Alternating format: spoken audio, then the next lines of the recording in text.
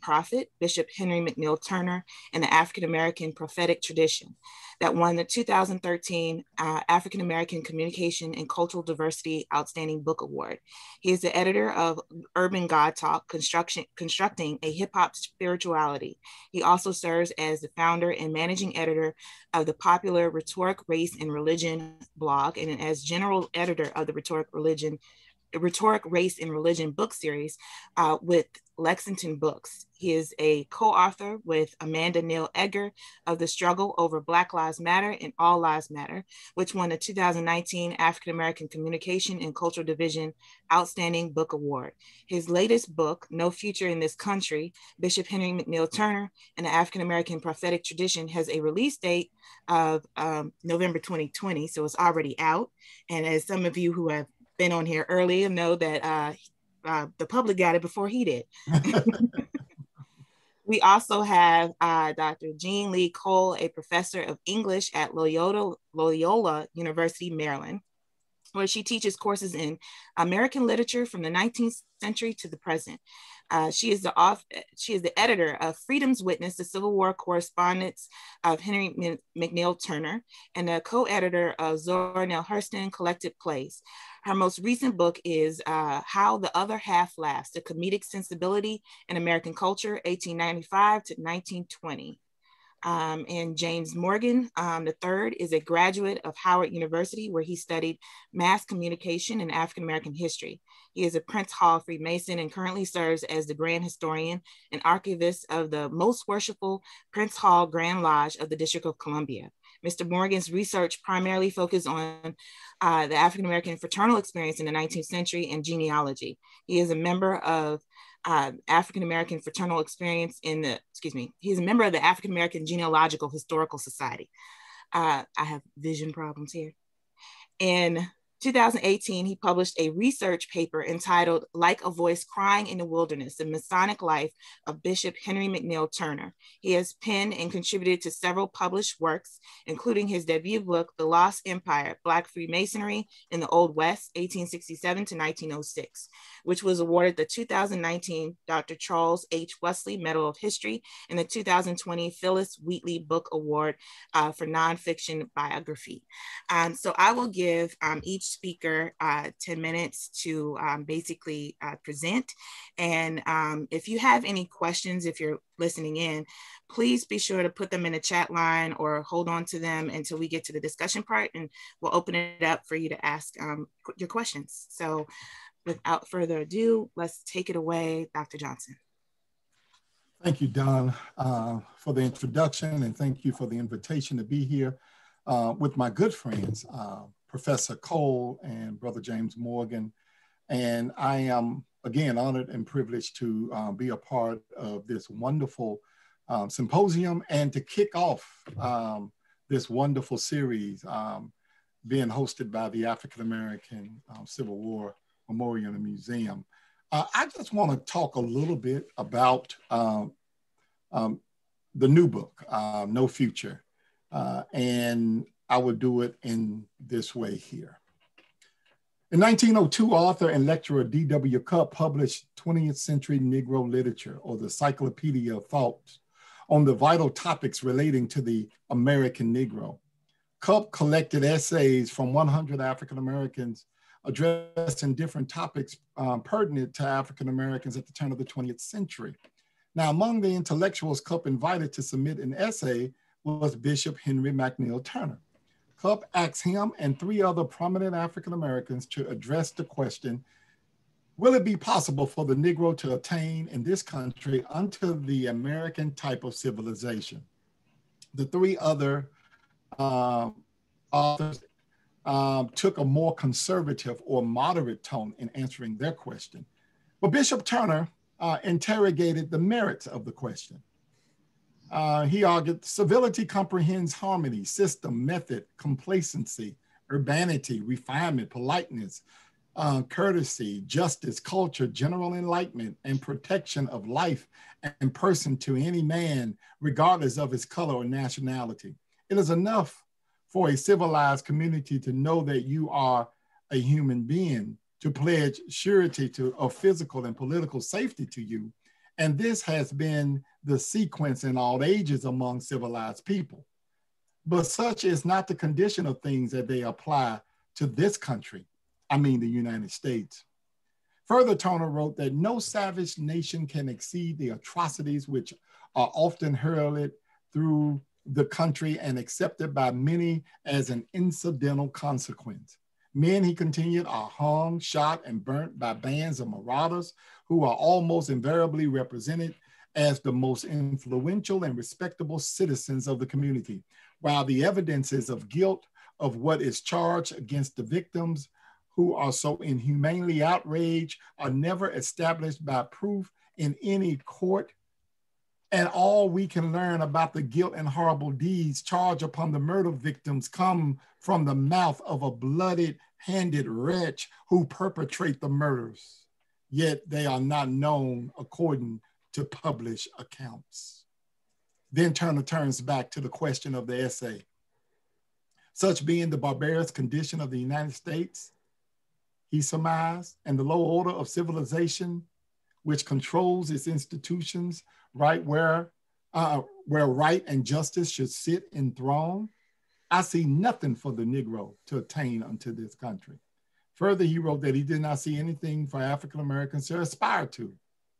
He could return to Africa, he lamented, especially to Liberia, where a Negro government is already in existence, and learn the elements of civilization. In fact, for human life is sacred there. No man is deprived of it or any other thing that involves manhood without due process of law. So my decision is that there is nothing in the United States for the Negro to learn or try to attain to. And I lift that up because that was the point where I began to make the argument that Turner is not always this pessimistic, wasn't always this pessimistic. His treatment of the question, his skepticism of America's being a civilized nation, the description of abuses faced by African Americans, his use of language that was meant to shock and provoke, and his overall tone and dismissive nature toward the goodness of America provide an example of a writer adopting a prophetic persona and using prophetic rhetoric. Now, in the first book, The Forgotten Prophet, I noted 4 types of prophetic rhetoric: the celebratory prophecy, prophetic disputation, a mission-oriented prophecy. But in this book, No Future, I highlighted the pessimistic prophecy or the prophetic lament. Because for many Black orators, finding the racism to entrench and the American covenant idea is not realistic for Black Americans to attain, they become wailing and moaning prophets within the lament tradition of prophecy. In this tradition, the prophet's primary function is to speak out on the behalf of others and to chronicle their pain and suffering as well as their own. By speaking, the prophet offers hope and encouragement to others by acknowledging their sufferings and letting them know that they are not alone. Roughly the last 20 years of his life, Turner had no confidence in American institutions or that the American people will live up to the promises outlined in their sacred documents. While he argued that immigration was the only way for African Americans to retain their, quote, personhood status, he would also come to believe that African Americans would never immigrate to Africa. He argued that many African Americans were so oppressed, so stripped of agency, surrounded by continued negative assessments of their personhood, that belief in immigration was not possible. Turner's position limited his rhetorical options, but by adopting a pessimistic prophetic voice, he bore witness to the atrocities African Americans face.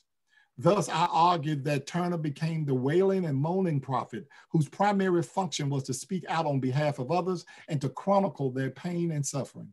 Consistent with the lament tradition, Turner did not expect anything, racism, lynching, and all the other problems after African Americans face, to change. His goal was simply to speak and to get his audience to hear. Turner's pessimism and rhetorical laments caused him, of course, to lose much of his support. After the death of Frederick Douglass in 1895, many thought Turner was poised to take Douglass's leadership mantle. However, Turner's prophetic call kept that from happening. his strong positions against the Supreme Court, which I cover in chapter 1, his ever-changing and at times radical theological approaches, chapter 2, his anti-war position I take up in chapter 3, his public support of the then Democratic nominee, William Jennings Bryan, in chapter 4, his consistent push for immigration, chapter 5, and his damning of America, chapter 6, was just too much. Add to this the invectives aimed at African-American leaders and the constant infighting with other bishops and leaders of his church, and one begins to understand why many had disdain and utter contempt for Bishop Turner. However, as I also argue in the book, Turner laments and prophetic pessimism were all the more relevant to study because they differ from much of the African-American rhetoric during this period. Regardless of whether they were assimilationist or integrationalist responses or ones of accommodation, these responses had embedded in them one similar feature, a hope for a bright and glorious future for Blacks in America. This bright future found resonance in the oft-promoted successes grounded in the rhetoric of what historian Ibram Kendi calls uplift suasion, gained by Black since emancipation, successes that included property ownership, educational achievements, number of businesses open and maintained, and the religious advancement of African Americans. This is not to say that African American assimilationist, integrationalist, or accommodationalist leaders did not mention the struggles and suffering that took place within the African American community. They were just not the focus of much of their rhetoric. Turner, on the other hand, not only highlighted the pain and suffering of African Americans, but also made it the focus of his rhetoric. This focus fit within the lament tradition of prophecy, a tradition that could house Turner's bitterness and anger, both with the system and both within the system that will not allow Blacks to take part, and what he argued to be the apathetic nature of many Black leaders. At the same time, it gave Turner a voice as a pessimistic prophet who declared there is no manhood future in the United States for the Negro. In addition, Turner's prophetic pessimism allowed him to become more philosophical, that led him to offer a deep, penetrating analysis of the current situations facing African Americans. For example, while many scholars recognize Du Bois as the father of Black identity studies because of his often cited double consciousness phrase, Turner was first saw how a flawed construction of identity could be detrimental to African Americans. Grounded in his prophetic pessimism, Turner saw what social sciences and cultural critics would acknowledge in the 20th century, years later, that segregation had an injurious effect upon African Americans. It was Turner's prophetic pessimism and bearing witness to the ills faced by many African Americans during this time that gave many African Americans a sense of pride and the courage necessary to face whatever came their way. Thank you. Thank you, Dr. Johnson. Again, everybody, if you have any questions, keep them in your head. And when we get to the discussion part, we'll allow you some time as to ask Dr. Johnson some questions. So we are going to move on to Dr. Cole. Okay, so I have some slides. Edwin, I'm not able to share. Okay, I should be able to do that now.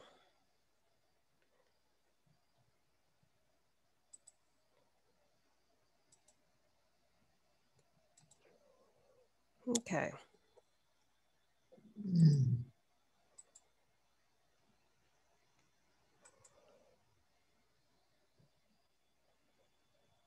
Is this working? Okay, great. So yeah, first I just want to thank James and the African American Civil War Museum for inviting me to this great symposium.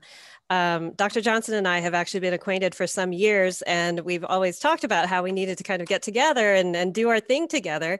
So it's really great to have this opportunity to share the stage with him, and then also with James, who I've known for also some time, and we've all been talking about how we could possibly meet. So I'm very grateful.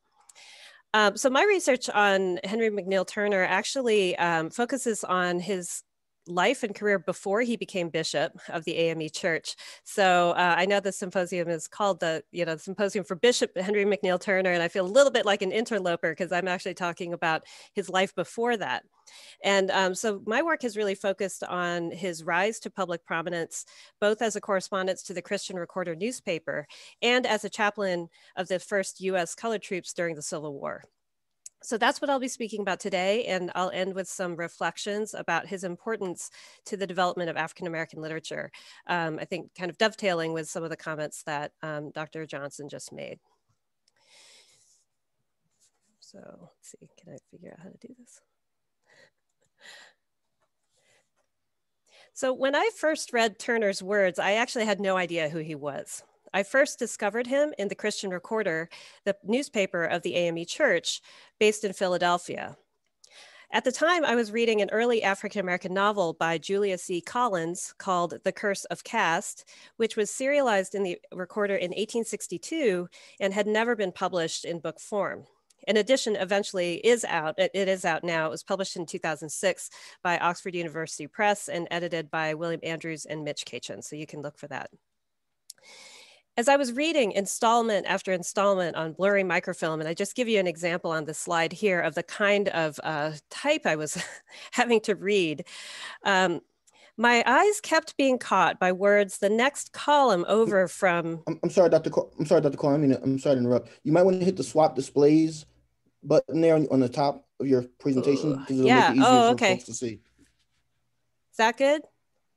Yeah, I think you're seeing my presenter view. Okay. Thank you. Yeah. I'm not used to this presenter view. Okay, so yeah, so you can see how blurry the type is. And so I was reading Julia Collins's novel week after week, and as I was reading it, my eyes kept being caught by words the next column over. Words like timberhead, flim-flam, the diabolical flagitiousness, snake-hearted squatter smatters, hydrophobic dropsy-headed oligarchy. I discovered that these words and columns were all by the same writer, who initially was identified only by his initials, HMT. I eventually discovered that HMT was Henry McNeal Turner, the man who would later become bishop of the AME Church. But at this time, he was an energetic, hopeful young man with eyes wide open and pen at the ready. Turner wrote some 90,000 words for the Recorder in the years preceding and during the Civil War, and his columns provide an unprecedented eyewitness account of the debates that raged around emancipation in Congress in a Capitol building that was still under construction, later on the front lines of the war. As one of the first chaplains of the US Army, he dodged cannon and grape, as he put it, with the rest of the soldiers. He was afraid he would drown at sea. He consoled his brave boys as they lay dying and wrote letters to update their wives, their fathers, and their mothers of their recovery, or lamented their deaths. He taught his soldiers how to read and collected hundreds, if not thousands, of books, Bibles, and newspapers for them. He preached on the battlefield in the homes of free Black people in town courthouses. He preached in the courthouses, much to the chagrin of defeated white Southerners who found the mere sight of him at the lectern, he related, quote, as much gospel as they could swallow in 1 week, unquote. As his voice became known, and as he came to know his own voice, the columns became more journal than journalism. Those accustomed to his later, more pessimistic writings, as Dr. Johnson has just discussed, would be surprised at the humor, frequently self-deprecating, that surfaced in Turner's columns. Some of his most memorable scenes depicted Black soldiers marching through the vanquished South in the closing months of the war. In one instance, he described how his company took crossing a river near Smithfield, North Carolina, as an opportunity to bathe. He writes, quote, I was much amused to see the secesh, which is short for secessionist, women watching with the utmost intensity thousands of our soldiers in a state of nudity. They thronged the windows, porticos, and yards in the finest attire imaginable. Our brave boys would disrobe themselves, hang their garments upon their bayonets, and through the water they would come, walk up the street, and seem to say to the feminine gazers, Yes, though naked, we are your masters. Later, he was distinctly unimpressed by the unkempt appearance and lawless behavior of General Sherman's troops, saying dismissively, quote, "I do not regard it as the Army of America. That is all I will now say. Wait and see for yourself," unquote. During the final month of the Civil War, in April 1865, Turner wrote in amazement, "I have seen war wonders." Turner's emphasis on the war's wonders points to the significance of these early writings as the work of the imagination, as assertions of free Black selfhood, and as opportunities for ministry.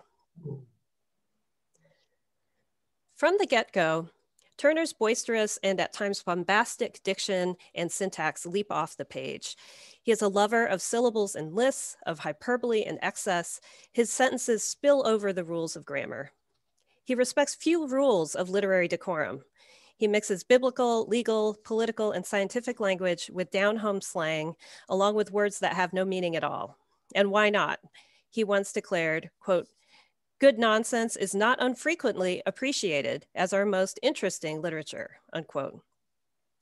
One can see in his writing the effect of his unconventional education. He began his reading when he worked in lawyers' offices and did not study grammar until he undertook formal schooling in 1858, only a few years before he began writing for the Recorder. In his columns, we can see a writer reveling in and stretching the limbs of his own literacy. As a stylist, Turner owes much to the Methodist divines who traveled the South Carolina upcountry where he grew up. He essentially learned at the knee of these Black preachers, some illiterate, some learned, who depended heavily on memorization and improvisation to gain converts. The improvisational aspects of Black sermonizing have their roots in West African griot storytelling traditions and African-influenced dances and songs like the ring shout and the spiritual that infuse African-American religious practice. Conjoined with the evangelical aim of bringing souls to Christ, the preacher used his, and in a few cases her, charisma, passion, creativity, and sheer vocal power to inspire and ultimately convert the congregation into new life. James Weldon Johnson wrote in 1927 that the Black preacher, quote, "knew the secret of oratory, that at bottom it is a progression of rhythmic words more than it is anything else. Indeed, I have witnessed congregations moved to ecstasy by the rhythmic intoning of sheer incoherencies. His imagination was bold and unfettered," unquote. The importance of orality, rhythm, and music are distinctive stylistic characteristics of the sermon. As an expressive form, it has contributed to African-American literature as much as the blues or jazz. Turner is a quintessential example of an authoritative voice, which historian Dixon Bruce describes as a, quote, Black voice with a special authority that was a product of its own Blackness, unquote. And it emerged in a newspaper, the Christian Recorder, that thanks to the work of Francis Smith Foster, Eric Gardner, and others, has become recognized as an important birthplace of African-American literature. In a fundamental way, the Recorder and other African-American periodicals helped define the outlines of what Carla Peterson has called the ethnic public sphere of African-American society, a sphere that was wider than the domestic sphere of the family, as well as localized ethnic communities, but distinct from the national public sphere. That is to say, they created a distinctly African-American community. Likely because of its religious affiliation, the Recorder has not received the same level of scholarly attention as abolitionist journals, in particular, Frederick Douglass's The North Star and Frederick Douglass's paper. In fact, however, it was the longest-lived African-American newspaper and likely was read at least as widely, if not more so, than Douglass's. The Recorder contained a lot more than news and addressed many subjects that had nothing to do with religion. Frequently including poetry and fiction, it was a veritable fountainhead for African-American literature in the 19th century, and I maintained that Turner was one of early African-American literature's most interesting and innovative authors. The Recorder and other African-American periodicals were crucial for the development of African-American literature because they were written by Black people for Black people. As such, works published there, including Turner's Civil War writings, provide an excellent counterpoint to slave narratives, which were written for a largely white audience and were frequently ghost-written, or as they put it, edited by white abolitionists. By presenting African Americans as authors, speakers, and commentators on the world around them for a Black audience that was assumed to be thoughtful, engaged, and literate, Black periodicals created a space for African American discourse that exists outside white control and outside the white gaze. In his unbending assertion of Black selfhood, his flights of eloquence, and his sheer magnetism, Turner can be placed on a trajectory of militant dissent against white supremacy that begins at least with David Walker's appeal to the colored citizens of America from 1828 and continuing through Martin Delany, Marcus Garvey, Malcolm X, and Black Lives Matter. In his Civil War columns, we witness an authoritative voice and an indefatigable defender of Black humanity and civil rights. Thank you.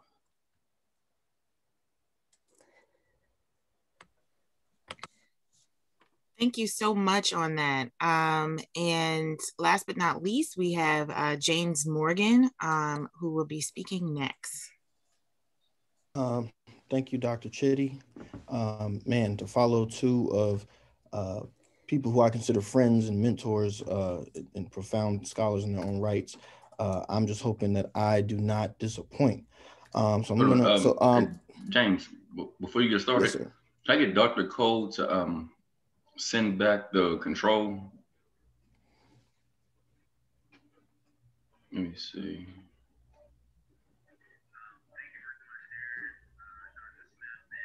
Dr. Cole, you know how to do that? No, I got it on I got it right here. Okay. Okay, you're all good. Thank you. All right, thank you. Excellent. Can I get the share screen capability, please? 1 second, hold on. All right. Well, while we're waiting, I just want to say very quickly, again, thank you to Dr. Johnson and Dr. Cole for participating with us this evening. The way that I came to the study of the life of Bishop Henry McNeal Turner was actually quite interesting. I first remember learning about him in a class that I used to TA for when I was at Howard University on Black education in America. And at that time at Howard, we actually had there was a picture of Bishop Turner that used to be at the bottom stairwell of the Moreland Spingarn Research Center for those who are familiar with that facility. And I used to walk past it every day and had no idea of the importance of who this man, Bishop Turner, was. I don't know that we mentioned it earlier, probably should have been the first thing that we mentioned, but Bishop Turner was actually born on February the 1st, 1834, down in South Carolina. And for those of you who don't have a calendar handy, I'll let you know that today is Bishop Turner's 187th birthday. And so I imagine that we may be the only group of people trying to throw Bishop Turner a birthday party tonight. And I do hope that he is pleased. I'm not going to rehearse over all the information about his life that's already been done, except to say that for the purpose of my research, one of the things that was very important to understand Bishop Turner's life and the importance of Freemasonry in it was the fact that in 1858, he goes on this speaking tour from South Carolina through Georgia, Alabama, and New Orleans. And most scholars will understand that this is the birth of Bishop Turner's life in the AME denomination. But that goes hand in hand with his introduction to Prince Hall Freemasonry. When he gets to Mobile, Alabama, he meets with Simon S. Ash, who's known as the father of Prince Hall Freemasonry in that state, who also becomes a Grand Master there. And then when he gets to New Orleans, he gets to the St. James AME Church in New Orleans, where he's introduced to the AME denomination. But it's very important to understand that from the beginning of African Methodism with Bishop Richard Allen as its founder, that Prince Hall Freemasonry was always an underlying current. Bishop Allen, along with his good friend, the great Reverend Absalom Jones, was one of the earliest African-American Freemasons, as well as the father of African Methodism. In becoming a Freemason and becoming a Prince Hall Freemason at that, being descended from the African Lodge of Boston, Bishop Allen consciously or unconsciously infused the AME denomination's leadership with what I call a twin sister approach to community organizing, which was the public face, meaning the ministry, the community service that they were doing, and then the private face of being involved in Prince Hall Freemasonry and organizing on levels that weren't always necessarily visible to the dominant culture. And I think it's very important that we understand that. So when Bishop Turner arrives to St. James AME Church, that church itself would not have existed had it not been in part for Prince Hall Freemasonry. Let me prove it to you. So early AME circuit riding ministers were very important to the spread of the church, but they were also likewise very important to the spread of Prince Hall Freemasonry. Here we see three men who, whether they knew it or not, would become very important to Bishop Turner's early life in the AME ministry. Reverend Jordan W. Early, who was an early AME preacher who used to travel west and south. He actually at one point was posted to New Orleans, Louisiana for a short period of time. And he informed the brothers there, many of whom wanted to have an AME church now, as well as have a Masonic lodge, same thing for them. He informed them that they should really think about organizing the lodge there and not just talk about it. Eventually they would get that church established, and Reverend Willis Revels, who actually is the man who would introduce Bishop Turner to the denomination, he becomes the pastor there at one point. And for those who recognize that last name, Reverend Willis Revels is the older brother of Senator Hiram Revels, who was also an AME minister. Okay, but let's start with the beginning of the St. James AME Church for a second and understand that that church was established by none other than Reverend Thomas W. Stringer, who was an AME minister, and at the time in the early 1840s was a district deputy grand master for what was known as for what today is known as the Prince Hall Grand Lodge of Pennsylvania. At that time, it was going under a different name, the First Independent African Grand Lodge of Pennsylvania. Reverend Stringer was endowed with powers as a Mason and as an elder in the AME ministry to establish a church, to set up what would become St. James, but also to set up the first Masonic lodge in the state of Louisiana in the 1840s. Okay, so here is a perfect example of this dual affiliation that we see. So literally the church that Bishop Turner goes into, Prince Hall Freemasonry, is infused into the very DNA of that church. I was very fortunate in doing my research on Turner's life in Freemasonry, and I guess fortunate also to be the grand historian of Washington, D.C., in that I have access to our minutes. And in our minutes of the Prince Hall Grand Lodge of the District of Columbia, I uncovered what I believe to be the oldest account of Bishop Turner's involvement in Freemasonry. Now, prior to this, we knew he was a Mason, and I'll show you that later on, but this is an even earlier account than what was already known at that time. And this is going back to 2017, 2018. The document that you see here is dated May 4th, 1869. You may see the 5869, but that's Masonic time, but it's really 1869 as far as the public calendar is concerned. But nevertheless, this document is from the minutes of an event that was very important for us here. It's the establishment of Meridian Lodge number 6, which is a lodge that still exists today. And all it's basically saying is that the lodge meeting was opening, but there where you see I underlined, it says Brother H.M. Turner of Morningstar Lodge, that square means lodge, Morningstar Lodge number 11 at Portsmouth, Virginia, was admitted as a visitor with the usual Masonic honors. So there's a couple of things here that are implicated that may not be obvious to the average observer. Number one, the fact that Bishop Turner is admitted on May 4th, 1869 shows us that he had to have been a Master Mason, a member of the Masonic fraternity prior to that date, right? That sounds simple enough. Now, the fact that he was a member of Morningstar Lodge number 11 in Portsmouth, Virginia is very important for one big reason. The fact is that Portsmouth number 11, which today is known as, Morningstar number 11, which is today Morningstar number 3 under the Prince Hall Grand Lodge of Virginia, at that time, it was number 11 under the role of the Prince Hall Grand Lodge of Maryland. And those of us who know anything about Bishop Turner's story understand that once he became an AME minister, he was posted to Baltimore, Maryland. And so even though that lodge is in Virginia, there's that affiliation with Maryland. But wait a second. What was Bishop Turner doing in Portsmouth, Virginia? Where would this come into play in his life? We have to understand his Civil War service. So there's many levels and many layers that to unpack when we're dealing with this. And I'm not going to pretend that I have all the answers, but there are still many layers and many questions that we have that we need to deal with on Bishop Turner's life in Freemasonry. And I was proud to be able to at least start that conversation. Later on in Turner's career, once we get into the era of Reconstruction, we find that Turner was very successful at establishing establishing churches. Ooh, I almost said lodges.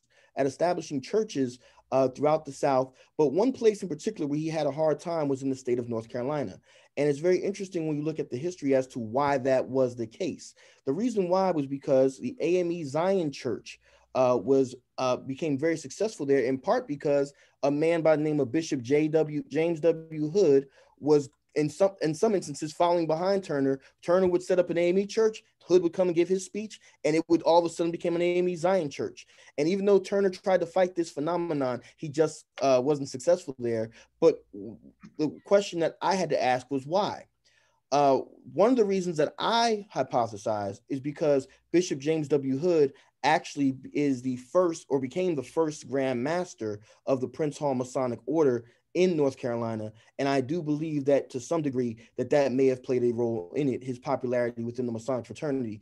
These two actually did meet and settle their differences, although Turner admitted his defeat. I think he was a little hurt by that, but he still admitted his respect and admiration for Bishop Hood because of their affiliation with the Masonic fraternity. Moving forward, again, I'm not going to rehearse all the details to you for time's sake. Bishop Turner was very active in the community, as you can see here, advocating for Black rights as a legislator. His Back to Africa advocacy, anti-lynching advocacy were all very important things to his work and to his ministry. I found, thanks to Dr. Johnson with the Henry McNeal Turner Project, I found a very interesting instance where he talks about his appreciation for the Masonic fraternity, where Bishop Turner says, and I quote, "A remarkable incident and one worthy of notice occurred here while conversing with some white friends.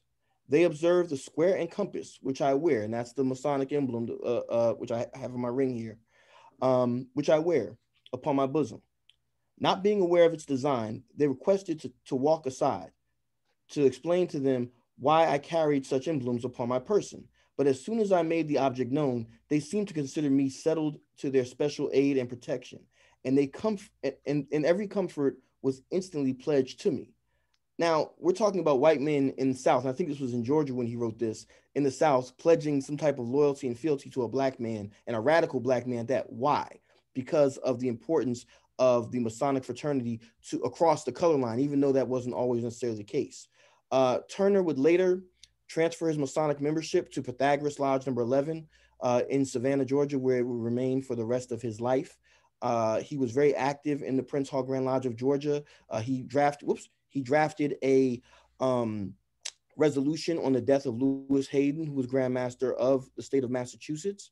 He also served as a chaplain for a very important conference in Black Masonic history. I won't bore you with the details, but the 1877 conference in Delaware, where there was a fight between what was known as the National Grand Lodge and the independent Grand Lodges. Bishop Turner serves as the chaplain of that event, representing the state of Mississippi, which was headed by, at that time, Grand Master Thomas Stringer, the minister who I mentioned earlier. So you can see, again, these multiple layers. As I begin to close, I will share one anecdote with you all that's very important for me personally. I'd like to introduce you all to Reverend William Jefferson Hightower. Reverend Hightower was a minister in Alabama back in the 1800s and up to the 1930s. And Reverend Hightower is, in fact, my great-great-great-grandfather. He was an AME minister in the southeastern corner of the state. And as you can see here, I'm sorry, one of the lines got messed up, but as you see here, the Montgomery Advertiser shows that Bishop Turner ordained, right here, if you can see my mouse, W.J. Hightower, among a list of others, But I found other instances where Reverend Hightower and Bishop Turner interacted. And I was very proud to find out that my ancestor was a student of Bishop Turner's. And we can talk about that if anyone has any more questions in the Q&A. Lastly, and by the way, Reverend Hightower was a Prince Hall Mason as well. Lastly, like father, like sons, Bishop Turner passed his love for the Masonic fraternity on to his sons. So you see him with his two sons. His son, Dr. John Payne Turner, who you see here with the mustache, actually would grow up to become a Grand Master of the most worshipful Prince Hall Grand Lodge of DC, where my membership is here today. And I'm sure that he got his love for the Masonic fraternity from his father, who was such a very active advocate for it. With that being said, thank you so much for your time and attention. Thank you, James. You all, that was awesome. Just thinking about like how small of a world it is. I learned about Henry McNeal Turner, of course, through my work with the museum, which I neglected to introduce myself. For those of you who are not aware of who I am, I'm the Director of Education for the African American Civil War Museum. I've been with the museum for 10 years. And I'm also joined on this meeting with my colleague, Edwin Gassaway, who's been with the museum for about 8 years. I may be wrong on that. I think I'm right. But anyway, he's been with the museum for 8 years, and he does a lot of stuff and a lot of the, operational stuff that, basically, nobody really wants to do. I kind of make the exhibits seem a little bit easier for the rest of the world. So my introduction to Henry McNeal Turner came through the museum. However, I was surprised to learn in researching my own ancestor, who was in the 103rd United States Colored Troops, that he attended, him and his wife attended Henry McNeal Turner's church. And he wrote out an affidavit for my ancestor's wife, Celia Jefferson, when she put in an application for her husband's pension, who died in the war. So it's, always strikes me what a small world it is, and how we all like move and, interact amongst each other. There have been a lot of comments through the chat line, and I will try to get to address as many of them as I can. There are a few questions that I wanted to kind of like highlight. Henry McNeal Turner does have some time. He was all over the place. He was in Washington, D.C. for a time period, and he was instrumental in the growth of the first United States Colored Troops here in Washington, D.C. But largely a lot of, and of course that was connected to a church here in DC, because that's why he was in Washington, DC. There was one question that I'm trying to find here about let's start with the ones about his background. So there was a gentleman that asked about basically McNeal Turner's parents, whether his mom was white, his father was Black, and he had 4 wives and 14 children by his first wife. So James, I know that you and I have talked a lot about Henry McNeal Turner's family. So why don't you take that question? The person asked, did he have 14 children? Did he have 14 children with his first wife? I don't think he had 14. The ones that I focus on are his sons, John and David. And I'm trying to remember if he had any daughters. I don't know about 14 children. He does have a very interesting family background as far as his ethnic heritage goes. In that, if I'm not mistaken, Dr. Johnson, please correct me if I err. Turner's father, I believe, was supposed to be the son of a white plantation owner in South Carolina, if I'm not mistaken. And through his, Dr. Johnson, am I going off? No, go ahead. Yeah, no, okay. That's fine. Yeah, yeah. Handy. And if I'm not mistaken, one of his grandfathers was supposed to have been an African prince, and even if that's not true, Turner himself believed that was true. But because of his descent from this white woman, his white grandmother, who he grew up on the plantation of, that's why Turner was actually born free.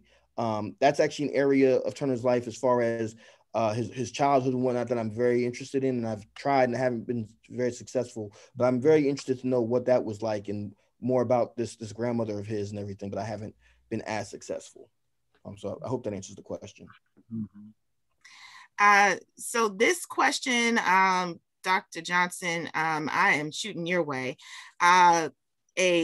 Bishop Richardson asked, what of Turner's assertion that God is the Negro? Right, yeah. And I spent chapter 2 talking about that, actually. That God is the Negro editorial that he wrote in 1898 in the Voice of Mission.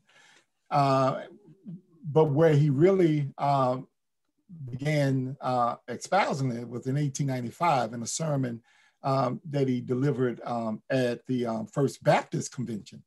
And it just goes to show you the Turner's ecclesiastical and eclectic positioning and his wherewithal that he could do that. Turner is making a declarative statement, not literally saying that God is Black, but trying to get Black people to believe and to understand that if you cannot see yourself, if you're a person of faith and you cannot see yourself as made in the image of the Creator, there's really then, there's always going to be frustration. There's no hope. He literally says there's no hope for you. That's his language. And because everything, and this is what I get into, like I said, in chapter 2, but I really talk about how Turner is really beginning to understand racism on a different level, not just prejudice, not just bad deeds, but how racism is baked into everything in the country: language, institutions, churches, the church hymnal, everything. And he's beginning to extrapolate, and he's one of the first ones early on that begins to actually do that. So his whole declaration, God is a Negro, was a stance to say that if you as a white person, he's talking to white theologians at the time and white ministers, can believe that God is this fine, asymmetrically looking, nicely robed white man, I have every right to believe that God is a thick-lipped Black man. And so with kinky hair and all of the features of Blackness. And when you begin to do that, you begin to expose what other stuff going on in the language that is being oppressive. Why is everything that's Black bad and evil, and everything that's good and right with the world is white? And that's what Turner begins to do right around 1895. Really starts in 1893 when he declared that Adam and Eve were Black, and he talked about, talking about creation and the whole creation narratives. And so he gets in some trouble there, and then he just, well, I'm in the hot water here. Let me just make it hotter. God is a Negro. How about that? And Turner is really exploring religion and theology. He's doing some cutting edge work, actually. Okay, thank you. So Dr. Cole, I have a question here that was in the chat box about Henry McNeal Turner being the first African-American officer. Can you speak on that? Yeah, so, everybody likes to find firsts, I guess is what I would say.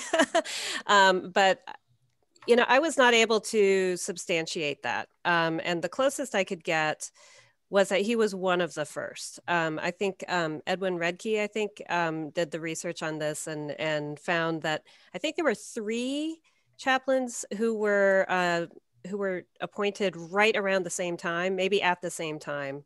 I think Garland White was one. And I don't know. I think there was one other. Dr. Johnson, maybe Probably James Hunter. Yeah, maybe James. Yeah, maybe James. But I think James Hunter was actually in I don't know. Anyway, I don't know who exactly they were, but there were several of them that were all kind of appointed at the same time. Mm-hmm. And, you know, and I think it's always, you know, people want to find the first, but in the end, it doesn't really matter that much, you know? So I think that's where I ended up with it. Right. And I feel, and I do, yeah, I saw that and I looked at that research, but I came on the side because I do say first in my works. And the reason why is because I fall on the side of the African-American chaplains now, the ones that, you know, the group that says that they honor Turner as being the first. So I went back in the history and then I brought it up because I was really wrestling with that. I didn't know how to say it. And when I reached out to them, they recognized Turner as the first. So his paperwork might have been the first one signed by Lincoln, you know, in a stack, you know. So I don't know, but you're right. I mean, there is a newspaper article that talks about him being the first, and I actually did an exercise with some kids in high school here in DC, where we were talking about newspapers as like you know primary source. Yes, they are a primary source, but they can also get it untrue as well. You know, that might have been like Henry McNeal Turner got his papers into the media first and was like, okay, write me down as the first. Well, I know you don't know. Right, the people. I'll go. Well, I was just going to say that, you know, my suspicion was that Henry McNeal Turner got to say he was first when he became bishop, you know? Right. Or no, well, even well, you have a point there. Because he was writing, and he was writing a whole lot. He probably, but yeah, so. Well, the one thing I would add to this conversation as well is we have to remember that at the time we talk about the Civil War, Turner is the minister here in Washington, D.C. So he also has proximity to, you know, a lot of the national papers and whatnot that were local to this area. So I think that's another aspect as well you have to think about. Exactly. It's like, you know, there's, you know, over 100 USCT regiments, but everybody knows the 54th Massachusetts because they had a really great PR agent during the Civil War, and they were well written about and, you know, everything. So people know about the 54th Massachusetts more than any other regiment. Just to make sure that I get in as many of the comments and questions that I can, I have one from a Todd Roulette here. That he is asking if any of the panelists can say if there is anything similar between Masonic lodges and the CME Church. His paternal grandfather and grandmother were Masonic members, staunch members of a Southern CME Church in South Chicago suburbs in the 50s. So I guess that would be for me, right? Yeah, I would say you can find you know, some similar cross comparisons across a lot of, you know, different Black denominations, but it's not going to be quite like the AME Church. And the only reason why I say that is because the AME Church is established at the same formative period as Prince Hall Freemasonry is. And so you may find some things locally, what have you. Maybe there's more research to be done that I'm just not aware of, but it's not going to be like the AME Church just because, I mean, when you get into Prince Hall Freemasonry, the name Prince Hall is actually after a person. He was the first master of African Lodge. Well, Prince Hall, like I said, he actually knew and corresponded and worked with Reverend Absalom Jones and Bishop Allen. And so it's just one of those things where they're like, I call them twin sisters because both organizations literally grow up at the same time, right next to each other, basically. So I don't think you'll find it quite the same, but maybe you will. Maybe you will find something I'm just not aware of. Okay, thank you, James. So I have a question here. Sorry, I'm not catching the name. In respect to Bishop Turner's essay and Daniel Wallace Culp's work, as Turner spoke about many corruptions in the United States government, from the study that you have done on Bishop Henry McNeal Turner, could you speak to the approach he may have taken today in regards to the most current insurrection on the Capitol? Yeah, that's a heavy one. Yeah. Anybody want to take that one?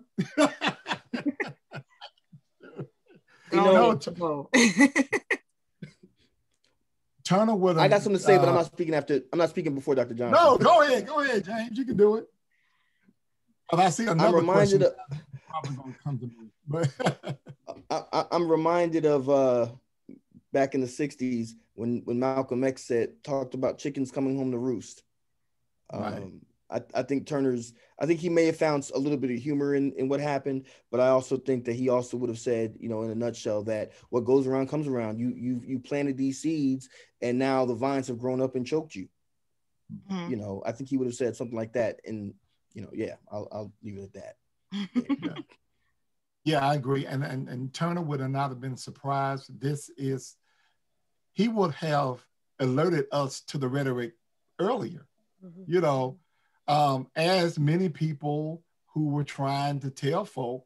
I mean, when we can just go all the way back, you can all the way back to 2000. But if you just want to, put it in a Trump era, when Trump came down the escalator, and when he made his announcement, that was the beginning of.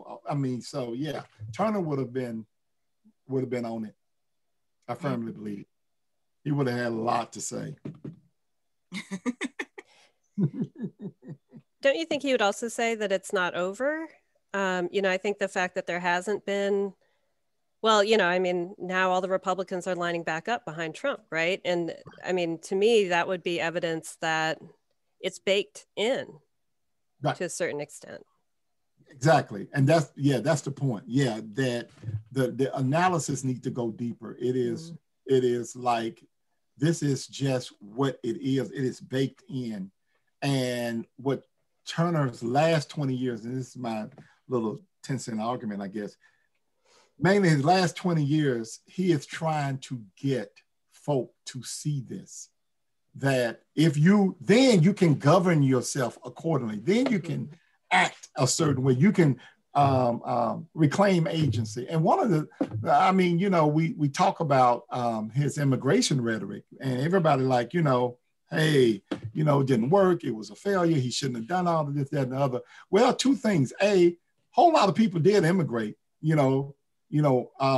Everybody gives Marcus Garvey, the Back to Africa movement. Garvey didn't go to Africa, nor did he lead anyone to Africa. Turner did, and went 4 times. That's one. But the second one is that he put a spirit into a lot of folk in the South, and they couldn't get to Africa, didn't have the money, but they sure left, and they sure went as far as their money took them. So when they were trying to get away, maybe I just, if I'm in Mississippi, I can make it to Memphis, and if I'm in Memphis, maybe I can make it to St. Louis. And, those are the type of things that when you listen or read some of the testimonies of some of the migrants, they'll talk about, hearing a Bishop Turner or hearing certain preachers preaching some of the same type of sermons and rhetoric that Bishop Turner, and that gave them the ability to say, hey, I think I can reclaim my agency. Things are not going to get better here. Let me go to try and do something else. So, yeah. I feel that Turner, like many figures during the time period, is so complex in his language, but also the concepts that he kind of tackled. And in a way, he was a little bit ahead of his time with some things that he embraced. I have one question here that brings that to mind. Someone asked, can you elaborate on Turner's advocating of women in the clergy? Yep. I'm working on an article now about that. And Turner and the role of women in his life, and just a fascinating thing. As much as a 19th century preacher could be, Black preacher could be, as womanist or feminist or whatever term you want to use, or pro-womanist as one could be at that time. Turner still he was a product of his time, of course.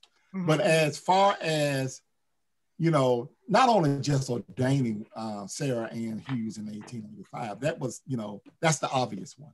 Mm-hmm. But he allowing women to run his newspapers when he went to Africa, for instance. They became the editors. Publishing a lot of women. Shouting out a lot of women. Saying their names, putting their names like this woman here. thought the world of Ida B. Wells. He thought the world of Hallie Quinn Brown, tried to marry Hallie Quinn Brown. She turned him down and said, no, I want to do, and he was like, yeah, you better off doing this than being with me. Because that'll slow you down, yeah. And being so respectful to women that inspired him, that motivated him, that chastised him. He's one in 1865, he's writing about a woman by the name of Mary Harden, who used to give him advice and criticisms and helpful hints about his sermon. And he allowed that. And he talked, when she passes on, he said that this is the woman that made me the preacher I am today. She worked with me on my grammar. She worked with me on my sermons. And everybody would say, Pastor, you did a good job. But then when she came, she was like, I just shook my head because I knew that she would find something at fault. But it made him, and he didn't have to publicize it. He didn't have to write about that. But Turner did all of that. So one of the things that we can learn from Turner, if nothing else, is, how to be an ally, how to be supportive of women in the ministry as a whole, and how to be supportive of women in public, period. Even when he started his Lyceum in 1862, there was a woman that he invited and made sure that women get an opportunity to speak and to present and to recite their poetry and their essays as well. And this is 1862, 1863. So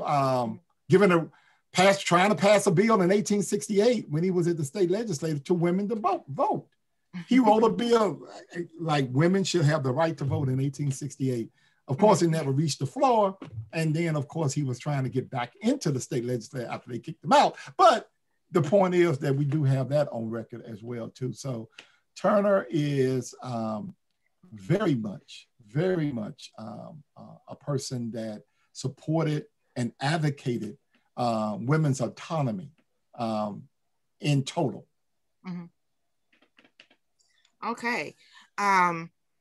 Being that basically, there's so much to Turner's life that's applicable in several different things, the Civil War, Reconstruction, even the women's movement with voting and whatnot. I would have to ask this question as an educator: how could I sculpt this figure for the K through 12 classroom? And any one of y'all can take that. Well, for me, I think that it's important to highlight Black narratives, especially as it concerns the Civil War.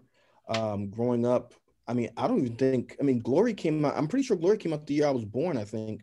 And I don't remember if I had to watch that in high school or middle school or what. I might have had to see it in middle school, maybe, but I went to a Black middle school. So I think trying to make his life more visible for the K-12 audience, especially when we talk about Civil War and Reconstruction, because oftentimes what happens is in history, white people get to be individuals and have their individual stories told and remembered. Black people get remembered as a group, if at all.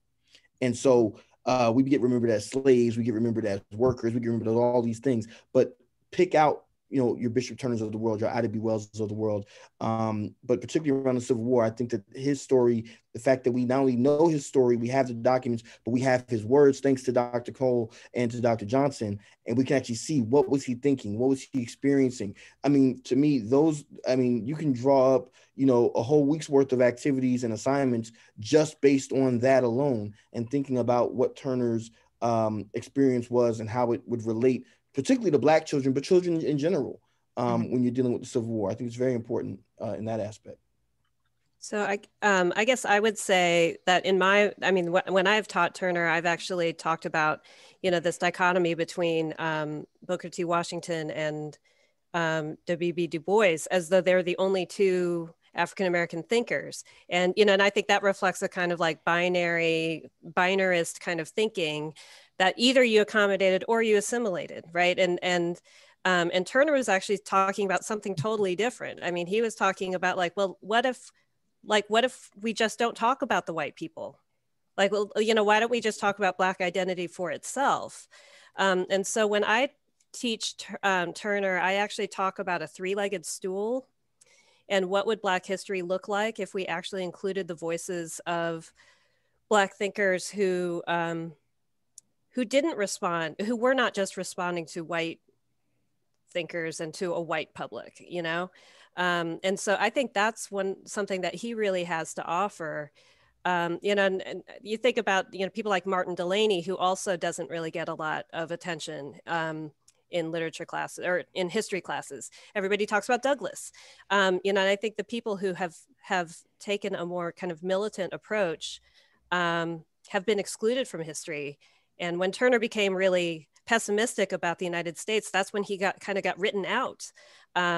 You know, out of both African-American history and American history. So I think telling that story about how his perspective just didn't really fit in with, you know, I think Dr. Johnson was talking about the moral suasion argument and the uplift suasion argument, which really came to dominate the 20th century. He was so much more important than that. And so I found it shocking how he was just kind of written out. Mm-hmm. I find that sometimes when you look at these historical figures and you're breaking down their thoughts through what they're writing, something stood out to me, what you said about Henry McNeal Turner's feelings about where the country was at the time period, kind of mirrors a lot of people's feelings about where we are as a nation today. And I think that there's a lot to learn from that, especially since he used his words and his actions to try to, like, you know, enact some change in his time period. Mm-hmm. I would just, go ahead. Can I just real quick? I think a K through 12 curriculum could easily, especially in these days and times right now, talking about Turner as citizen. What does it mean to be citizen? And his earlier oratory was all about that. Finding that whole 13th, 14th, 15th Amendment, finding his place as a citizen to then be able to declare and proclaim what it was that he wanted to declare and proclaim. So studying him as citizen would be important, I think. Okay, so I have, I'll take one more question. I have a gentleman that wanted to know about interactions between Booker T. Washington and Henry McNeal Turner. Yeah, they were good friends, but they sparred. They were like, I mean, they were going at it. You know, you're talking about, you know, playing the dozens and stuff like that. You know, he and Douglass as well too. You know, Douglass. Anyway, yeah, they had some major disagreements because, of course, Booker T. Washington was not, you know, an immigrationist, and he thought Turner was long-winded or full of hot air. Just, you know, nobody's going to listen to you and your crazy ideas and whatever. When Washington gave his famous 1895 Atlanta Compromise speech, Turner wrote the next day that Mr. Washington will have to live a long time to undo the harm that he did to our race in that one speech. And then, you know, it just takes off. But in 1907, it was Washington coming to the aid of Turner because President Roosevelt at the time was going to bring him up for on treason charges, because he called the flag a dirty and contemptible rag, and he damned America, you know. And it was Turner that wrote to Roosevelt, and in a kind of a playful but serious way, you know, just let it slide, Mr. President. You know, nobody listened to him anyway. He's an old man, and, you know, and just, you know. So in other words, he interceded on the behalf, and nothing really happened after that. So their friendship and their rivalry, their debates in the public, and the letters that they corresponded with attest to a friendship, but also major disagreements, which then, going back to Professor Cole's point, highlights the intellectual acumen that we just kind of sometimes gloss over, that these people were having some real debates, and they both were making some good points, and they were trying to do point counterpoint. So yeah. Absolutely. If I can piggyback on that real quickly, on that question, both Turner and Booker T. Washington were both Prince Hall Freemasons, and I meant to mention that earlier when Dr. Cole was talking about David Walker and Martin Delaney as well, that Turner and Washington were in that same network. The other thing that I wanted to mention very quickly that someone brought up to me a while back when I was thinking about this discussion about Turner, Du Bois, and Washington, is you have to remember one thing. Turner was old enough to be the father of both Booker T. Washington and Du Bois. And so when you see the debates and the back and forth, some of that is also intergenerational discussion. Du Bois was not enslaved at all. Booker T. Washington had been born in slavery, but he didn't experience slavery like Turner. Now, Turner was not enslaved. He was a free man, but let's be clear, he was still born in South Carolina in 1834. He's already a grown man by the time slavery is over, and he did work the fields with enslaved people. So there's a different understanding of the world. And so just as I'm James Morgan III talking to you today, born in 1989, I just got off the phone with James Morgan Jr., my father, not too long ago, earlier today. There's some things that he and I disagree on just based upon the fact of when we were born. And I do think that there's some of that aspect as well. Matter of fact, I think that both Washington and Du Bois, if I'm not mistaken, both referred to Turner as a bumbling old man and all these type of, they used to crack ages type of jokes on him. But that's because he was old enough to be their father. And that's something we also have to keep into account as well when we look at some of these type of debates. Some of it is intergenerational as well. And I'm gonna say this as a young person, I'm gonna be quiet. Young people, we do have to take the reins and move things forward, but there is still an aspect of sit back and listen to your elders and take in what they're saying as well. And I think that that's some discussion that maybe should have been had at that time as well. Right. Good point. Do any of you have any final points that you wanted to share with us before we bring this? I would just like to say real quick, I mean, other than I was just looking at the chat and I recognized some of the AME bishops are in the Zoom room. I just want to shout them out and just say thank you for all that you do and for the AME Church. I mean, Professor Cole talked about the Christian Recorder.